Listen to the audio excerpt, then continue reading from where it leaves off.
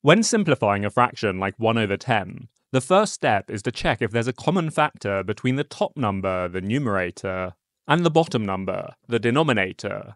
Let's look at the factors for each number in our fraction. For 1, the only factor is 1. For 10, the factors are 1, 2, 5, and 10. So in this case, the largest common factor is 1.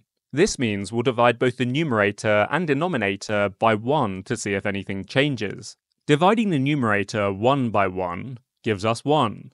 Dividing the denominator 10 by 1 leaves us with 10. So after dividing the numerator and denominator by their greatest common factor of 1, we end up with the same fraction, 1 over 10. This shows us that 1 over 10 is already in its simplest form.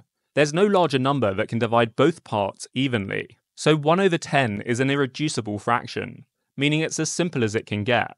In future, if the largest common factor is 1, that fraction is already simplified. If you'd like to learn how to convert 1 over 10 to a decimal, click the link at the end of the video.